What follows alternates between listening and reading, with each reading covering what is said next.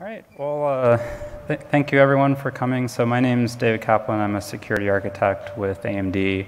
And today I'm excited. We're going to be revealing actually for the first time publicly some new x86 security extensions that we've been working on related to virtual machine protection. And before I start, I was asked by the lawyers to put this up, which basically says this is all preliminary information, so it may change, etc. So what we're going after here is a problem that is sometimes referred to as confidential computing. Basically the idea that you want to run a workload in an untrusted hosting environment. There are a number of potential applications for this. Kind of the most obvious one is public cloud, a case where you want to have security of your data, but you might want to run it in a remote location or somewhere where you don't have much control. What we find is that this is a pretty easy sell in general because the customers, especially in scenarios like public cloud, do want additional security for their data, which often can be sensitive in nature. But the cloud providers often don't really want to see what the customers are doing. And so being able to offer some hardware protection for this is where we've been developing. And this is not our first foray into this space. If you've been at this conference before, you've probably heard me talk about our secure encrypted virtualization technology, which we've been shipping now for a couple generations in our server product line, and which we first revealed, I think, maybe in 2016 or so. And this has been going through a generational improvement. So we started with what we call SEV, and this is supported in upstream Linux starting about 4.15. We also have a feature called SEV-ES, which I talked about last year, which is SEV with encrypted state, so that adds protection around CPU registers.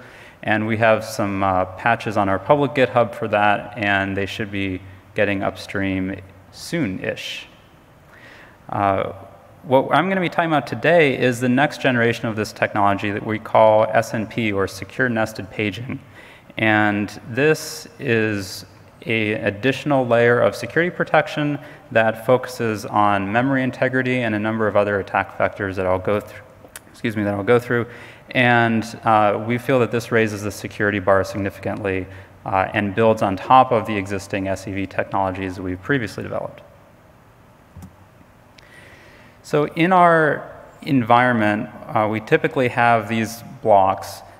We have what's called the AMD Secure Processor as one of the trusted components. This is our embedded security subsystem that runs an ARM core, and it's executing signed firmware. It has a Linux device driver. From a software standpoint, it looks like a PCI device, and it has an MMIO interface.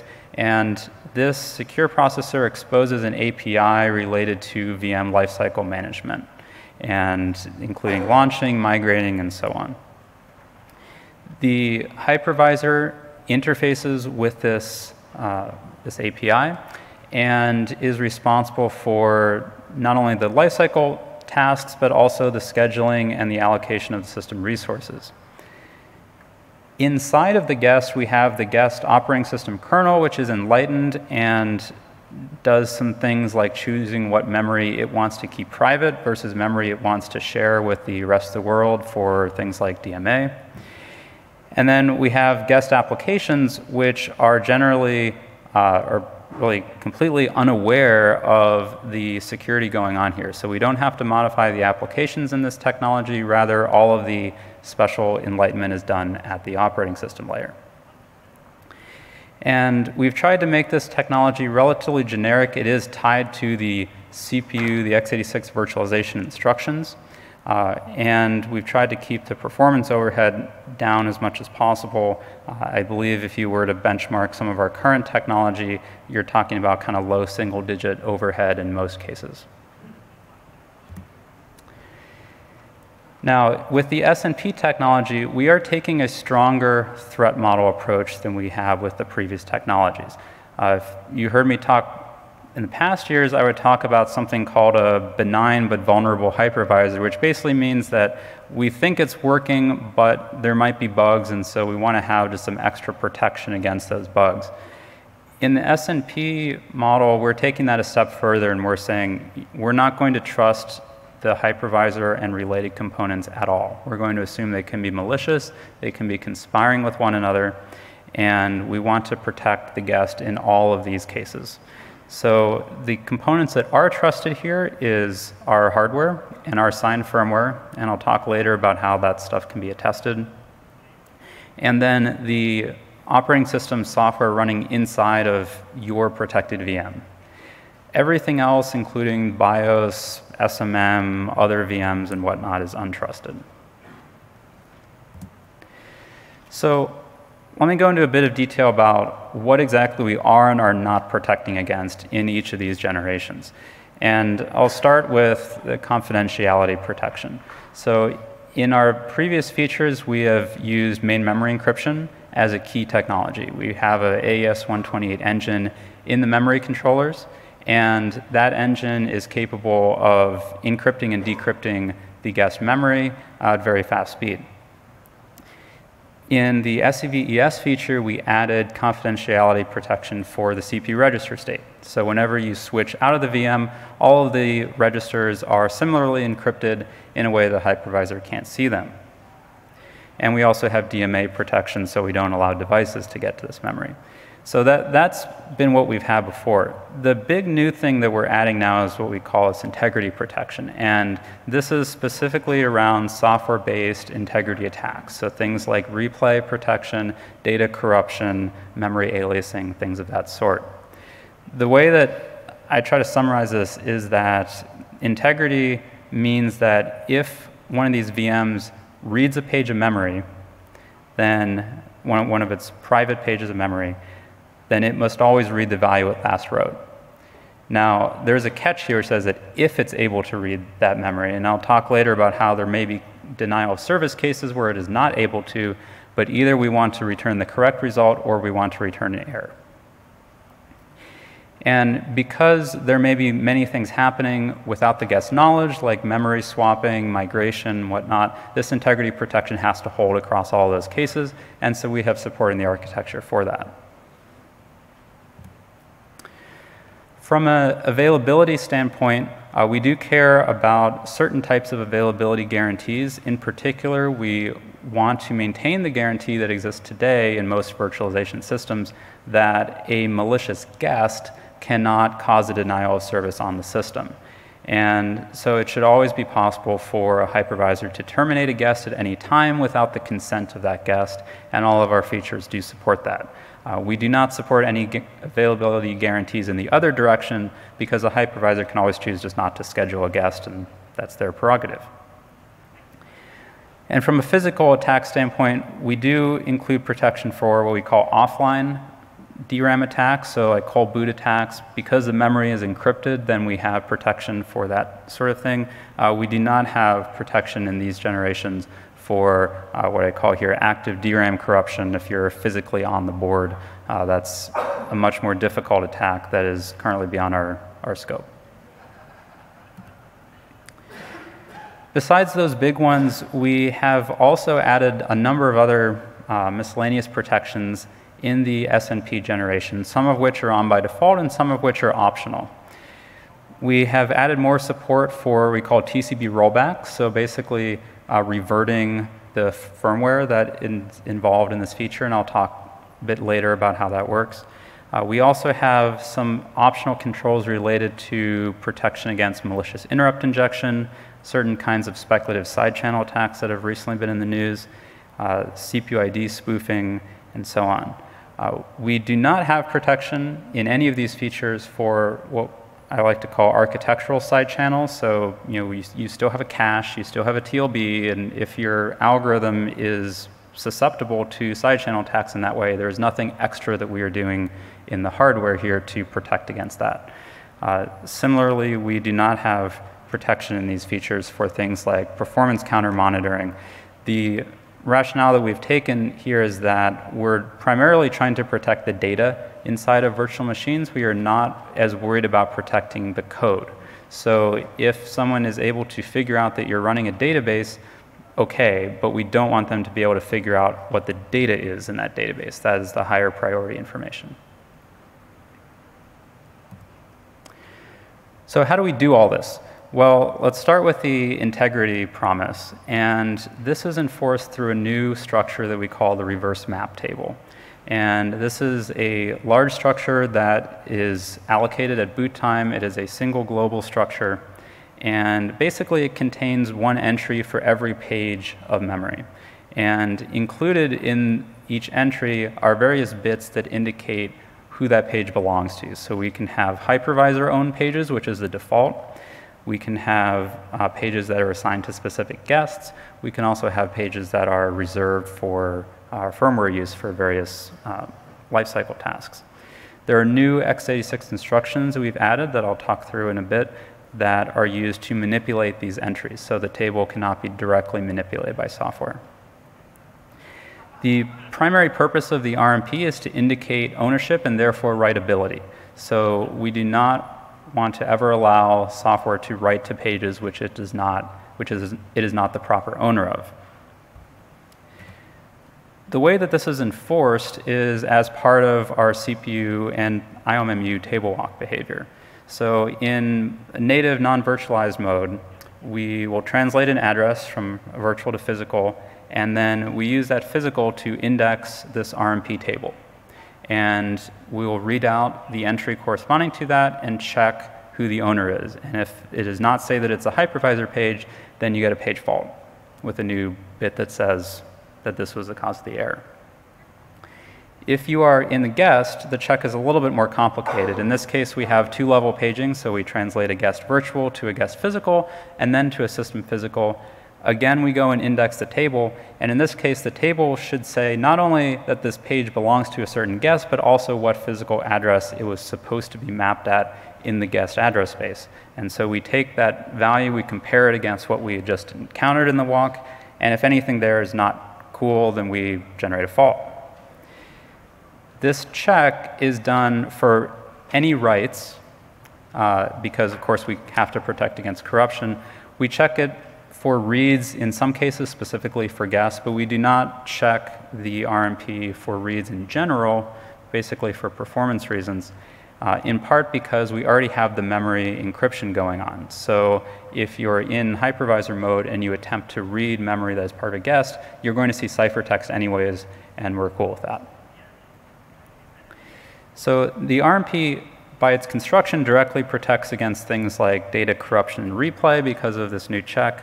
It also protects against memory aliasing because you can't have a single page mapped to two guests at the same time. There's another aspect here too, which has to do with memory remapping. And we address this problem through a technique we call page validation.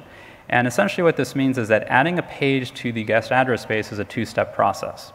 The first thing is that the hypervisor has to donate the page to the guest, and it does this using the what's called RMP update instruction, and that lets it write to an entry inside the RMP.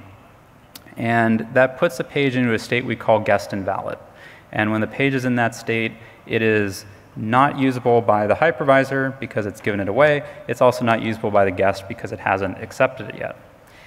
The guest can then execute its own instruction called pvalidate, page validate, which will set a bit in the RMP indicating that the page is now in the guest valid state and it can be read and written by the guest. The key thing is that the guest is expected to only validate each page in its guest physical address space once.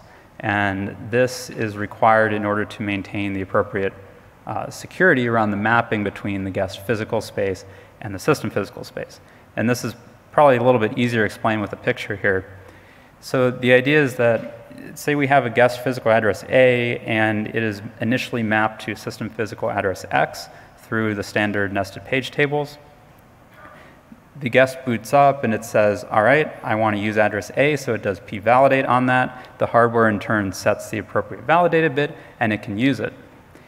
If the malicious hypervisor at some point here tries to remap this page to a different location, it could go and it could try to create an RMP entry at a new location, let's say for page Y, and it could flip the nested page tables over there. But the catch is that when RMP update is executed, the hardware clears this validated bit to 0.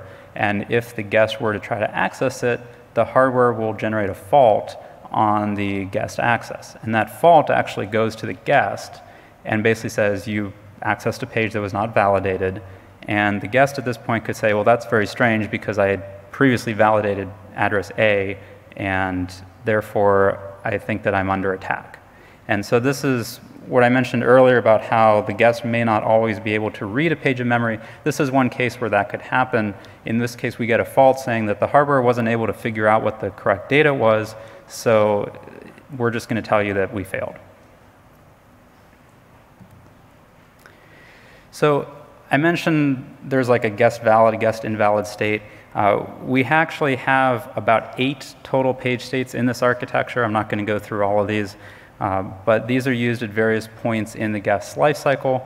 We also have certain pages that are used around metadata when you go to swap pages to disk and things like this in order to maintain all the integrity guarantees.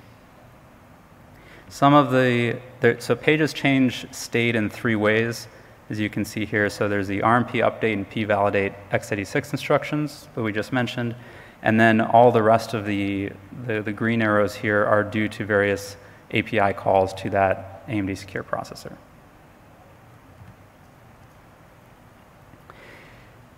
Another feature that we have added into this architecture that I think is pretty interesting is something we call virtual machine privilege levels, or VMPLs.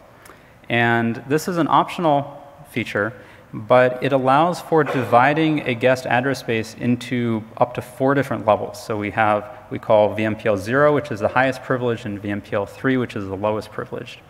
And each vCPU of the guest may be associated with a VMPL level, and that's like a static definition for that vCPU.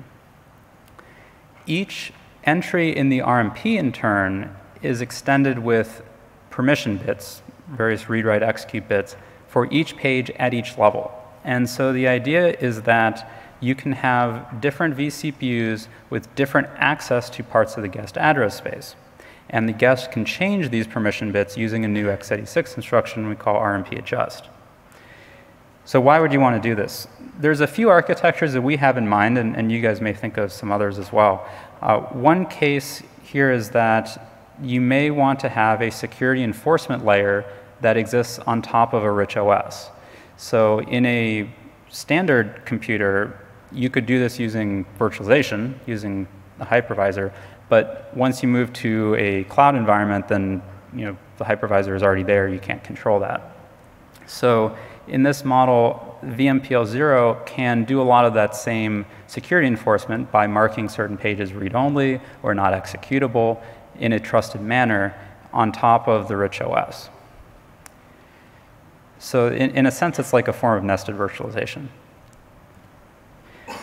There's a couple other use cases that we see this as being interesting for. One of them is around interrupt protection. So it is likely that Linux and other operating systems make assumptions about interrupt behavior based on bare metal systems.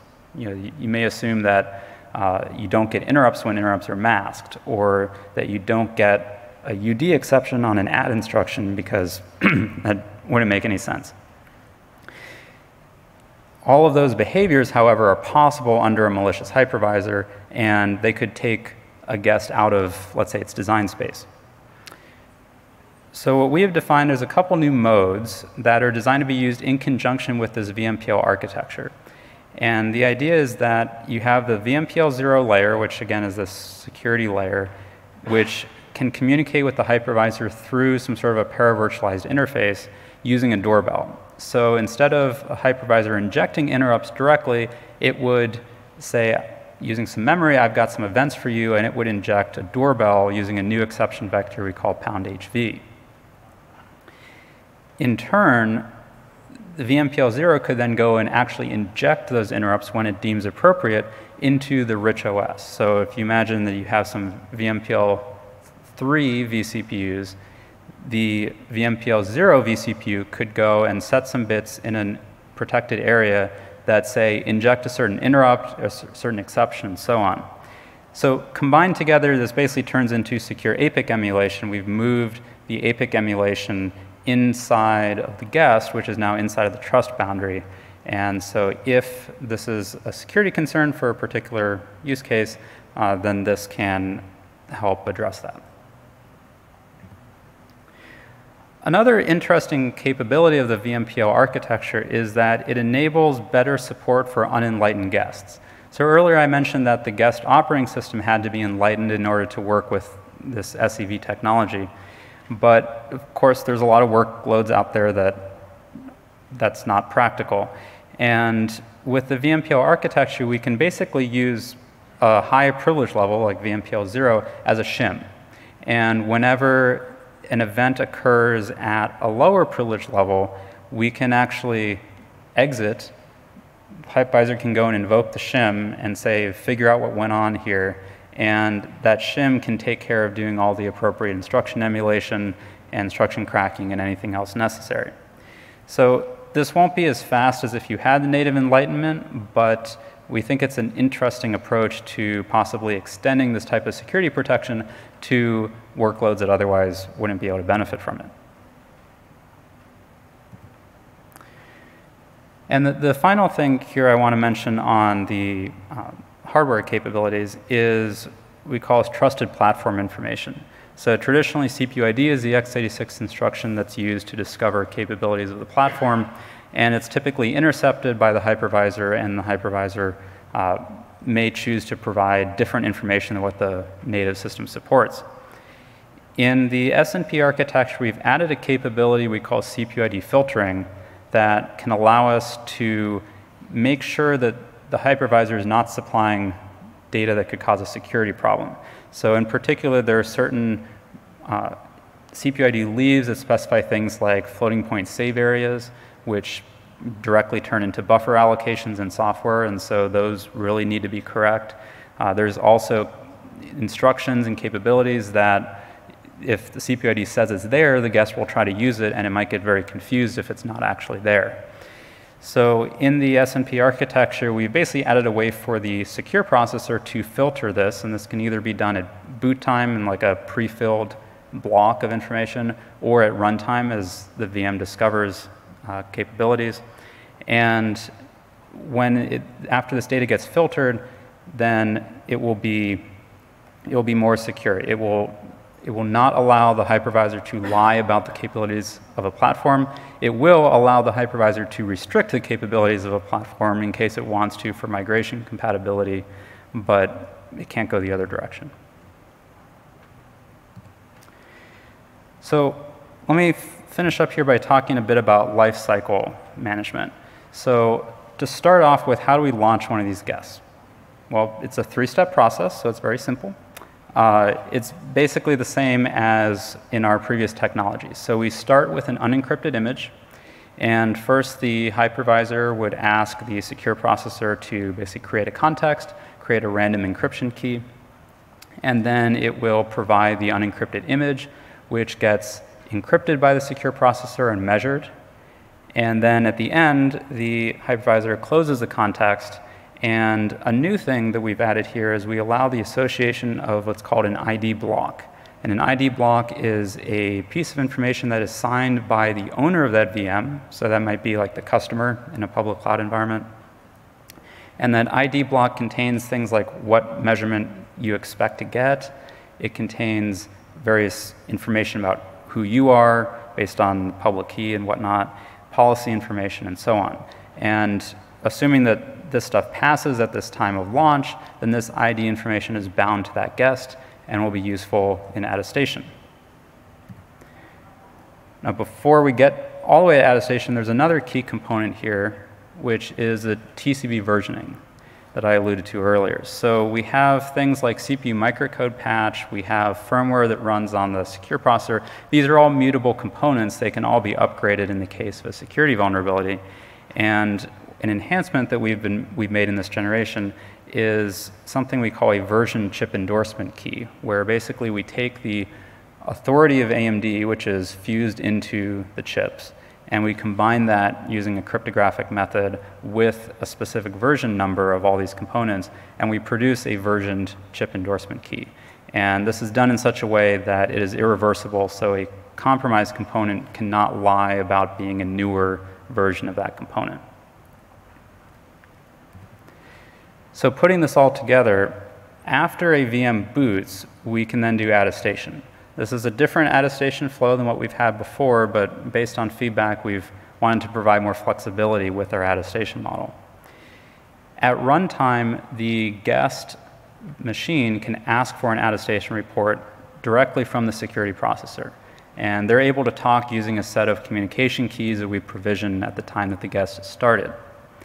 When the guest asks for this attestation report, it supplies some amount of arbitrary data, and that data will be included in the report it gets back. So a typical use case might be that the VM would generate a public-private key, it would publish the public key, and it would create an attestation report with a hash of the public key. And that attestation report contains all that identity information from launch, it contains TCB information, the supplied data, and it's all signed with this versioned key. And the idea is that you send this then to a remote party who is able to check everything here and determine if they trust the versions of the TCB that this thing is running at, and then it knows that, okay, this key actually is associated with this particular VM, and now I can communicate with it by encrypting stuff with this public key. And this attestation report can be regenerated whenever is desired, and it could be countersigned by the cloud or anything else. So that's kind of the startup and attestation flow. Attestation is very important because, of course, you need to supply secrets into one of these guests because they start up unencrypted, so things like disk decryption keys and whatnot. Once the guest is running, of course, you may want to migrate it, and my colleague Tom gave a talk at KVM Forum yesterday with more details about migration, but I'll just summarize here. There's two primary aspects to migration, what we call authentication and data movement. So authentication is, can the destination machine receive my VM because it's in compliance with policy? And then, of course, you actually have to move the data. A new concept in the SNP architecture is what we call a migration agent, which is a separate virtual machine that runs under all the same protection that is responsible for the first part of this, for the authentication, the policy enforcement. Previously, we've had relatively simple migration policies that kind of say migrate or don't migrate and a couple other things. The migration agent, being a piece of code, can enforce an arbitrarily complex policy, and that's more flexibility. The migration agent is bound to the virtual machine at creation time, and information about it is included in that attestation report because it is considered part of the TCB. And the migration agent itself does not migrate. So the idea is that you start up one of these things on both machines, they communicate, figure out if everything is okay, and then if so, then the migration agent on the source machine will send the relevant secret information to the one on the destination. The data movement piece we can handle through the security processor, or there's also a concept called a migration helper, which we talked about at KVM Forum yesterday, and that's kind of some in-guest code to make migration go faster, and that's something that can work with this architecture as well. All right, and the final thing I want to mention here is just a little bit about side channels, because this is a hot topic. AMD has added support for mitigations against some of the various Spectre side channels, especially Spectre v2, which is one of the ones that does affect AMD products. This includes things like the spec control MSR, which has IBRS and STIVP and bits like that. That MSR is fully virtualized in our architecture, so the guest can choose its own policies for that. But that's not always enough. So in this model where the hypervisor is not trusted, we are also concerned about the hypervisor poisoning the BTB of the guest. We don't want it to be able to launch a speculative execution attack against the guest. And so we have an optional protection for this where we can track whose predictions are in the BTB, that's the branch prediction buffer. And if we determine that they do not belong to the current guest that we're about to enter, then we will do a flush in hardware. So we'll guarantee that you never use predictions that are not yours. And this requires a little bit of care from the hypervisor side to avoid being a huge performance issue. But we do have some support for this, and this is something guests can choose to opt into. The final thing we have related to side channels is we do have a policy bit that we've added in the architecture around SMT. So if there is a guest that decides it is not comfortable with SMT for any reason, we will enforce in hardware that it can only be run on a machine with SMT disabled. So it's a big new feature. There's a lot of information here. I hope it was able to make some sense. We do have a white paper that I'd hoped to get out today, but it's probably going to be Monday. That is going to be posted on our developer site. That's developer.amd.com/SEV. And that white paper goes into more information about the material that I presented here and about the new capabilities of the SNP architecture. We're pretty excited about it in that we think it offers significantly stronger security protection as well as more flexibility for different use cases. And that's in the form of the integrity protection, the VMPL architecture, more support around attestation and memory over commit, things like that. I did want to say also that the reason that we're talking about this here is that we want to begin engaging at this point with the open source community around Linux support for some of these capabilities, and in particular figuring out if and how it makes sense for Linux to take advantage of some of these capabilities, things like the VMPL architecture. So if that's something that anyone here is interested in or has opinions about, I'd love it if you could come find me maybe at the break. And I'm trying to sort of gather the stakeholders and figure out who wants to be involved in the discussion. And so that'd be really, really appreciative if you are interested in this space. I was also asked to say by our Linux manager on a somewhat related note that we're also hiring. So if you're interested in that, talk to me as well. And with that, I think we have a couple minutes for questions.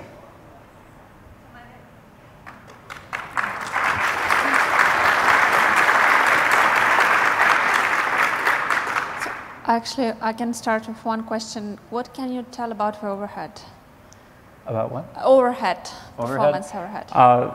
There's nothing that we're prepared to say at this point about overhead, other than we believe that performance is important in the presence of security features, and if it's too much, then people won't turn it on. And so we're certainly do everything we can to keep the overhead minimalized. So questions?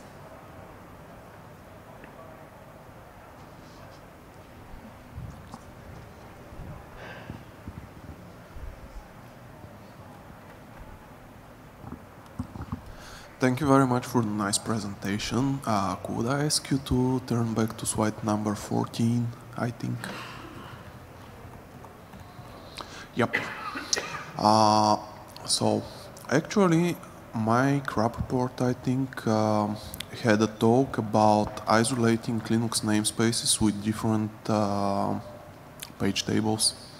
Do you think that could help implement different page tables in hardware assistant manner in order to isolate Linux namespaces? It's an idea. It's not a direction that we have really pursued too much, in part because in this model we basically try not to trust the page tables. We don't have any way of protecting them, and it's very difficult to do so given their structure. So that's why we've basically done all the protection at the very end. We said, however you want to get to a physical address, that's fine, but at the end of it, we're going to make sure that it's safe for you to use.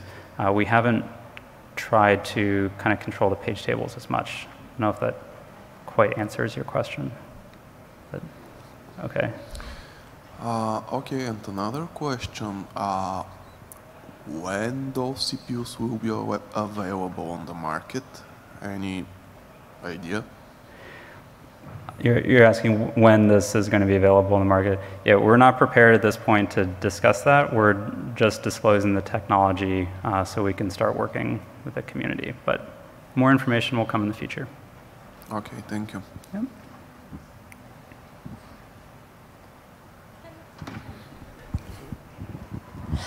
Questions? So in what situations do you consider a hypervisor to be malicious? So that's not necessary for us to judge. We're trying to just offer the protection where, as a cloud provider, someone, you can basically offer the promise that the hardware prevents us from looking at your data. So it's not necessarily that we expect the hypervisor to be malicious. We just want to have that protection, especially in the case where, say, there is a software bug or some sort of compromise, and it now has become malicious because someone has taken it over. So we're wanting to add an additional layer of protection for that. Other questions? Thanks for your talk.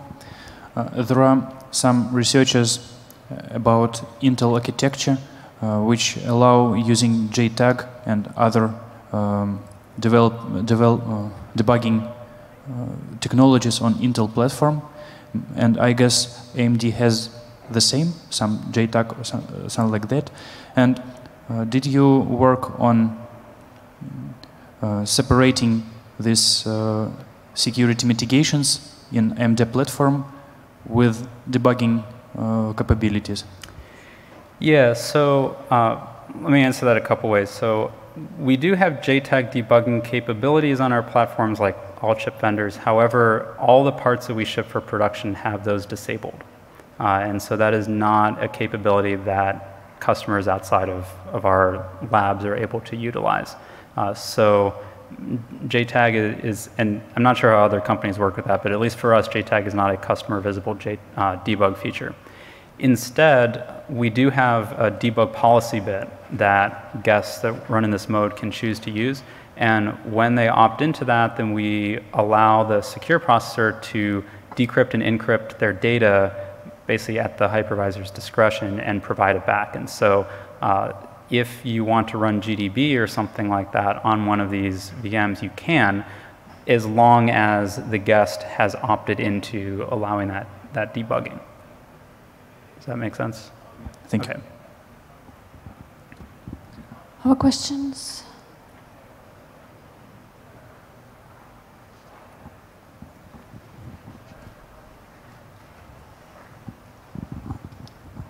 How does this interact with rowhammer and things along those lines? It seems like it would be hard to attest to the goodness of your DRAM. Yeah, so this was not designed specifically for rowhammer, but there is encrypting the data in DRAM does help in some regards. The encryption does happen before things like ECC protection, so you don't lose out on your ECC by using memory encryption. And we do have other mitigations for rowhammer in our memory controllers, which I'm not an expert in, but I know that there's some new capabilities in DDR4 that help with that.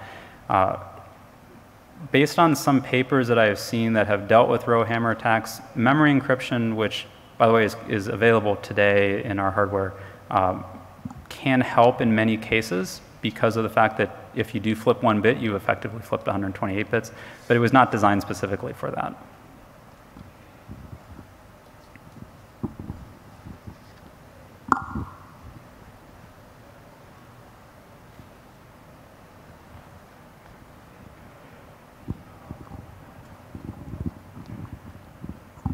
Hi. You mentioned that the host is able to read the ciphertext of the VM at any time. Is there any temporal protection to prevent fingerprinting attacks? For example, if the host reads a memory location repeatedly, seeing whether that value has changed, whether it changes back to a previous value. Is there any temporal protection? We don't have any fingering protection in this generation. It's certainly something that we're thinking about. We do have, like, the encryption algorithm is tweaked, so the same plain text at different locations will appear different. But if you're looking at one location and just whether that changes or not, that's not something in our current scope. Other questions?